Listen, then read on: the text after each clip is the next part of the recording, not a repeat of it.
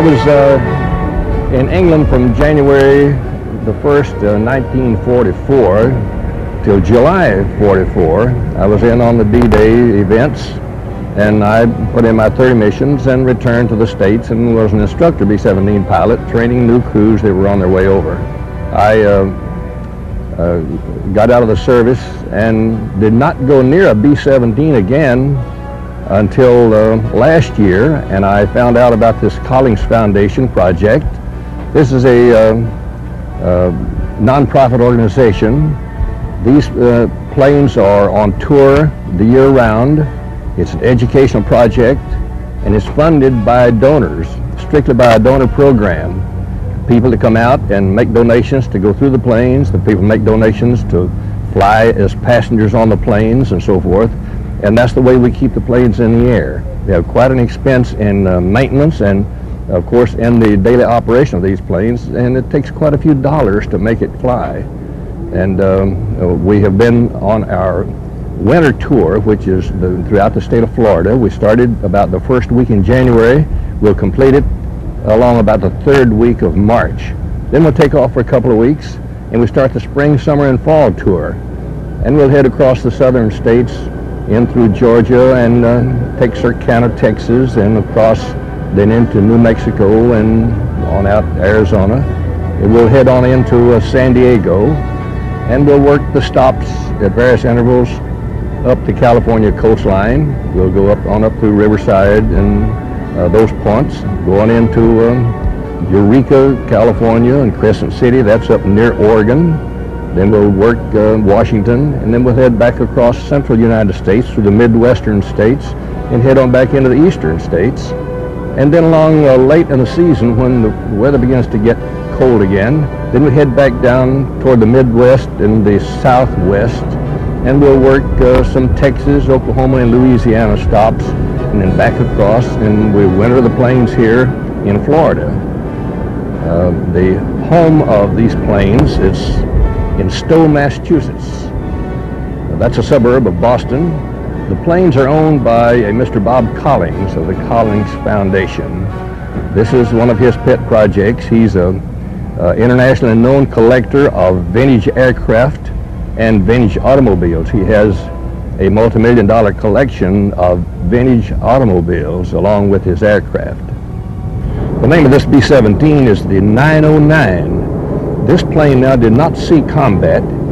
It came off the blocks in 1945, but this plane was named in honor of the original 909 that was with the 91st Bomb Group at Bassingbourn, England.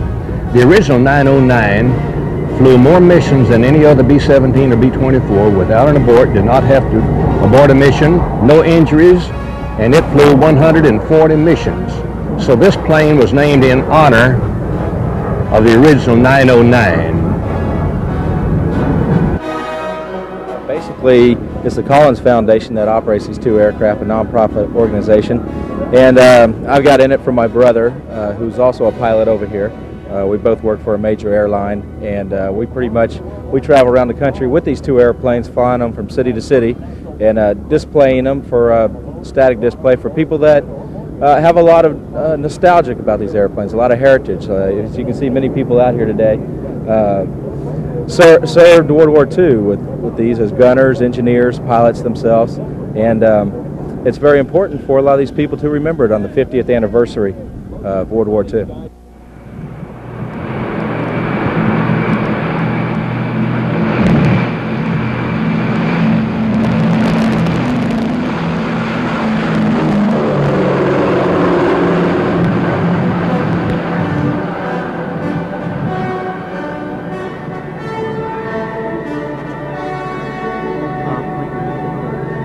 That's a good way to start a fight with some people, but personally I prefer the B-17.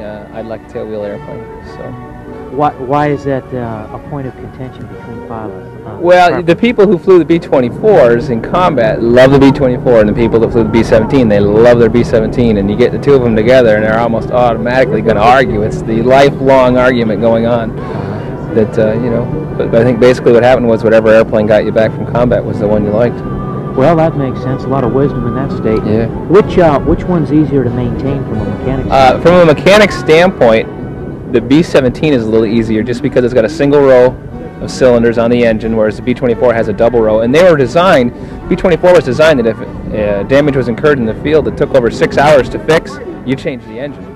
You didn't change a cylinder in the field. You put 14 connections and 4 bolts. You can have the engine off and on the ground. I think they built 186,000 of those B24 engines that used on other aircraft also. So there's no shortage of them. They had them set up with all the accessories on. You just take that one out, put it on the ground, and about 6 hours later you put your new one on and run it. Well, now the engines that are in these planes, are they original engines? They're the original style engine. They've all been freshly overhauled. I'd say all 8 engines have a little less than 30 hours on them. Now that means the parts are pretty much new, made. Everything is remanufactured inside. Bearings and pistons and rings and rods and all that stuff. It's been gone through, checked the original specifications. So they are made to the original specifications. Yep. Yep. It's to maintain the authenticity. Well, it's to maintain the authenticity to one point, but it's also kind of what else would you put on? There's not a whole lot. You really couldn't put a more modern power plant on there that would fit, look decent at all, and still give you the performance that these do. A radial engine has the highest power output to weight ratio of any piston engine. Both these planes are owned and maintained by the CollingsFoundation. Can you tell us something about the CollingsFoundation? Sure, I'd be glad to. It's a non-profit organization designed to take World War II aircraft and other historically significant aircraft and restore them to a flying condition, not just statically sit them on the ground for people to walk around and see, but tour them around the country, generate the funds to offset the $2,000 an hour operating cost of each airplane, and actually get them to the point where people can actually see them. You can get up, you can walk through. The grandfather can take the grandson or granddaughter through, or the family through, and say, "This is my gun. This is what I did. And this is where I plugged in my heated suit, and this is how I made it through all my combat missions." And it gives them an idea. It brings a reality to people that yes, it really did happen, and yes, there was just thin aluminum separating me from 60 degree below zero temperatures and flak and fighters, and so that's, I think, one of the most important things of the foundation. And plus, you get to see the airplanes. We fly in, we fly out, and people see them as I personally feel where they should be, is up in the sky. And how long has the foundation been in existence? I believe the foundation's been around for a little better than 10 years, and we have right around 12 different airplanes. How much of a challenge was it when they founded the foundation to go about collecting the parts and planes and pieces to get this thing off the ground? It's been an ongoing thing. It started with the B-25 Mitchell in '85, and then the B-17 was purchased. And after that, the big project became the B-24. The B-24 was originally just going to be a static display. In fact, the Smithsonian looked at that airplane and said it was too far gone for what they wanted to do because they don't have a B-24. Bob Collings purchased the airplane and was approached by some veterans groups and said, we'd really like to have you consider restoring the airplane to flying status so we can have one go around.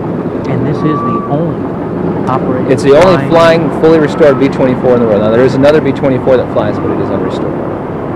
Now, as far as finding parts for it, metal, for the skin, for damage or anything, is that manufactured? No, it's not too bad. Things like the skins, aluminum is pretty much aluminum. If we have to get into spars and bracings and things like that, well, we might get into machining things and areas like that, and that can get pretty pricey pretty quick. I think they figure for every hour we fly, it ends up being, at the end of the year, a little more than 30 hours of maintenance put in.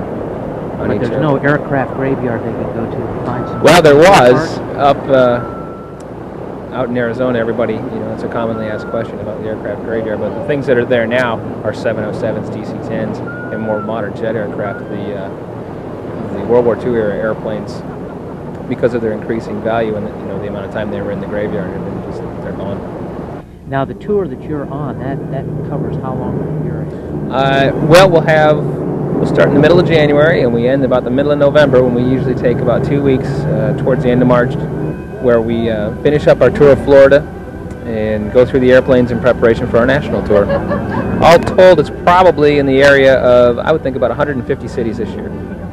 And how many hours of flying time would that be?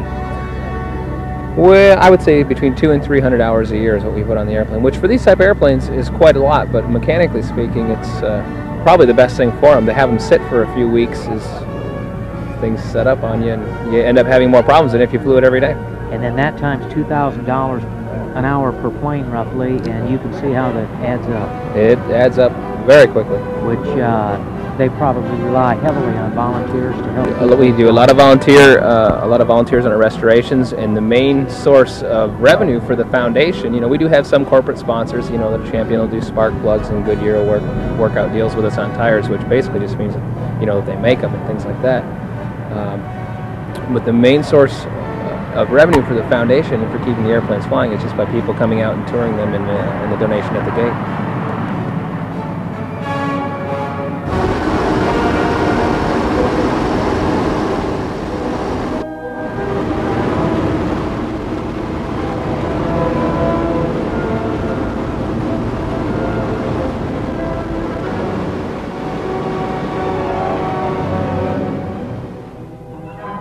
I was with the 15th Air Force, stationed in the heel of the boot of Italy. It was our job to fly into the Balkan countries and into southern Germany and northern Italy, southern France, to do what we could to whip the enemy. I was one of the fellows that flew 5 times over the Ploesti oil fields in Romania. It took 300 missions for our Air Force to knock out that oil refinery that the Germans depended so much on. But I happened to be lucky enough to be on the last one that we finally knocked it out. The B-24 has a pilot, co-pilot, bombardier, navigator, radio man, tail gunner, 2 waist guns, an upper turret, a lower turret, and a nose gunner. Your seat on this plane was? The nose turret. It was my job to inform the bombardier when the lead ship would open up its bomb bay doors, and I would inform the crew that the bomb bay doors were open. And when that lead ship would drop his bombs, I would inform the bombardier, bombs away. And he, along with all of the other planes in that group, would drop their bombs at the same time. We would get up early in the morning. We would start out on a mission after our briefing, and the average run would run about 9 hours from the time we took off until the time we landed. The important thing was that after we reached the 10,000-foot level, we had to be on oxygen, and we were on oxygen approximately 8 hours of the trip. While I was over there, it was a very intense time because it was getting near to the point where we were really getting ahead of the Germans. On one occasion, when a crew that was tented next to ours took off with us, and unfortunately I happened to be able to see that a Ju-88, which is a German light bomber, hit the bomber that they were in head on. And of course both of them were destroyed, and the fellas in the 24 never knew what hit them. The amazing thing about the story is that when we got back after our debriefing, we went back to our tent, and on the way over, before we got to our station, these fellas picked up a monkey while they were coming through South America, and it was their pet. And knowing that they were gone and we were checking around their tent, we got there, the monkey was dead. I was a flight engineer. And a flight engineer on this plane means what? Well, I did all the little things that it took to make it fly that the pilot and the co-pilot didn't do. I did all the gas transfer, and I read the instruments and did the flight deck work that needed to be done. And in addition to that, I flew the top turret gun. I was a gunner. When we was in combat, that was my position. One of the interesting things to me about this airplane here is the resiliency of it and how strong it was, and the beating we took in the particularly on the Ploesta raid, where we took a lot of flak and we survived. We got back. I flew every position on that plane one time simply because I wanted to know how it was in each position. The lonesomest position on this plane was a ball turret. When they let you down in that thing, all you could see was the end of these props right here. And you just felt kind of by yourself down there. How many missions did you fly? I flew 51 missions out of Italy. Now, was 50 a magic number? 50 was the come home number. The come home number? Yeah. The weather 51 came in on long missions, like 11-hour missions, when we're going up into the interior part of Germany. We got 2 missions for one. And that's how we went over, and that's how it become 51 missions. Now, did you always fly on the same plane? Yeah, yes sir, we sure did. We lost one plane and we got it repaired and used it again. We were shot up over Ploesta, were ordered to bail out really over Yugoslavia, and when we got to the emergency field, 3 B-24s had already crash landed on the field and we couldn't get in. So we decided to take that plane to Bari, Italy, and we did. And we didn't have any hydraulic system. One of our engines was gone, one was running rough. We had to dump out this nose gear here manually dump it out. And when we hit the ground and the airplane slowed slow enough, we ground looped it. And that's these tricycle landing gears, we went down the thing that way, and that's how we stopped it and landed, and we all walked away from it.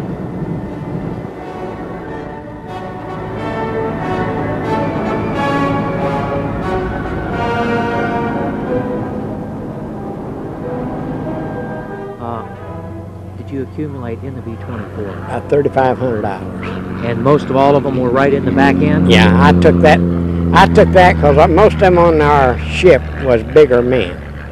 And I fitted in that, they said, perfect. So that's where I went. And the average mission was about how long? Well, we run the mission don't usually run but about an hour. But a lot of times you had to be in that hour before you get to your destination, and then you're in it for another hour, and maybe an hour coming back. But then you can get out of it when you run out of, where you're afraid someone's coming in on you, see. We was patrolling the coastlines what we was doing. We was looking for subs. So actually they bombed anything or shot up anything up front. And Captain Allen, he was our pilot, he said, Shorty, if you see anything floating back there, go ahead and shoot it. So nothing was safe? No, no, you couldn't. They said that actually lifetime in that turret, in actual combat, was 3 seconds. So you either had to be on your toes or you wouldn't be there. About, on these patrols, what was the altitude you were flying in? Very low. Sometimes right down on the water, and sometimes around 2,000 feet. About closer to the ground, the easier it was for somebody to shoot at you. Unless we was actually looking. But you could see a sub way down deep in the water. You know, you could see them in the water moving before you could. Of course, I didn't get to see. And this was in the Mediterranean? In the Pacific. In the Pacific? Yes, sir. And so we was in and out. We'd go in and out, and then we'd have to go in different places to gas up, fuel up, check our plane and everything, and reload and what have you. So your time in this aircraft was in the Pacific theater during the war? Mm-hmm. I've got one plane to my credit. That's a lot of hours just get one plane. I guess it was worth it. And now that would have been, what, a Japanese Zero? Yes, or sir. one of those? Mm-hmm. So this plane saw activity in both the European theater and the Pacific. Right. A lot of times they'd call us off to run a bombing mission. So we'd go out and run a bombing mission, when we'd go right back to the water again, or some of us had to, and a lot of them didn't like it, so we did, so they kept us out there most of the time. Over Seattle. We was trying to come into Peterson Field, Colorado, and we had engine trouble. We lost 2 engines. The pilot gave us 1 bell. We had to put on our chutes. And number 3 engine started cutting up on us. So he gave us another bail. So that means bail out. So I bailed out of that, but my parachute wouldn't tighten up on me. And I busted both of my legs here whenever I pulled the chute. It busted both of my legs. I didn't know it until after I got down, after I done landed. But it busted both my legs. That's the reason I can't walk when I get cold. I have to swing my body or get somebody to help me walk in cold weather. I can't move them. So then they end up. So you had to bail out of them. Yes, sir. Out of the 24. And then I stayed in the hospital I stayed in there 30 days, and then I had to go back every week to get checked out. And then I went in to see the colonel one day and see him getting back on the plane. He said, "Well, Shorty," he said, "I've got news for you." He said, "Let a paper out there." He said, "You're going to Eglin Field." That was 44. So I came to Eglin Field. They wouldn't let me fly because they said it was too dangerous for, if I had to leave it again, they might lose 2 legs. So I came to Eglin Field and I was here. And I got out, got married down here, and I've been here. Well, actually it wasn't flying, it was while I was in the aircraft, and it was foggy over in England, and 2 aircraft ran together right on the runway, and I was just a couple of hundred yards from it. And I was in my airplane and had to go out through the bomb bay doors and get on out, and the 2 planes blew up, of course, whenever they hit, and it caused quite a concussion. Bodies and everything else was flying around there. But that stuck in my mind because the blast did knock me down coming out from it. How old were you when you served in World War II? I was 22 whenever I first went in. Did you volunteer? Yes, volunteered. Straight for B-17s to fly? No, I just volunteered in the Army Air Force, it was called then, and went to into basic training in Shepherd Field, and then to school in Yakima, Washington, and out to Muroc, California, with the 305th Bomb Group, where Colonel Kurt LeMay was our CO at the time of the 305th Bomb Group. And in September of '42, we went to England, and I went over on the Queen Mary going over, but coming back, well, I flew back. And all your missions over Germany were out of England?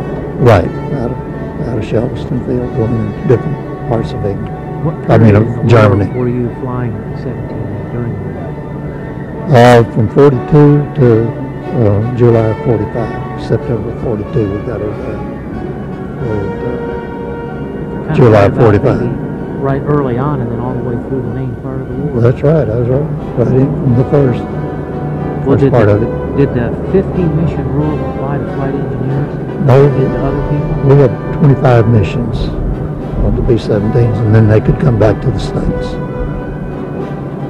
And how many total did you have? Well, like I say, I didn't really fly too many missions during World War II. I was crew chief, and I actually really just had 1 mission. Well, is it a pretty reliable airplane? Best there's ever made, in my opinion. Very durable. Take a lot of flak. Take a lot of gunfire. They can still fly. Well, I think Collings Foundation is a wonderful organization. They're trying to instill in everybody what had happened during the war, to honor all the veterans from the wars. And this is a non-profit organization and the only way they can keep these planes in the air is by contributions by anybody and everybody. And right now, today, anything they can get pays for the gas, because it costs over $2,000 an hour to keep these planes in the air. And anything they make above the price of gas, any profit, they're put back into the organization, because they're working on a B-25, restoring that, and I believe an F-4U Corsair, and I think they said possibly a TBF Avenger. So we hope to see them in the air shortly too. Now, you had an interesting experience yesterday, I believe. Yes, I had a chance to fly in the B-24, and after we were in the air, they let me sit in the co-pilot seat, and I flew the plane for a little while. So that was a dream come true. But something else happened, I think. Oh, I had some parts from the Lady Be Good, which was a bomber they found in the North African desert in 1959. I believe it had crashed in 1943. And I had parts from that plane, and I took them on board with this B-24 here. And I believe there is a superstition behind that other planes that took parts off that plane had crashed. Well, I said I don't believe in it, and I'm going to debunk that, theory. So I took the parts with us on board the plane. Nothing happened. We got here safe and sound. But of course it made the pilot nervous. So I said no. So one more superstition quelled. I thought it was quelled, but then they told me later today some people read the article in this morning's paper that I had in there about it, and they said no, the parts had to be fastened down to the plane. And I said, well, I didn't hear that part of it. I think they were just trying to keep it going. But my main aim was to get the parts from the Lady Be Good back in the air after 52 years and to honor the memory of those guys and all veterans.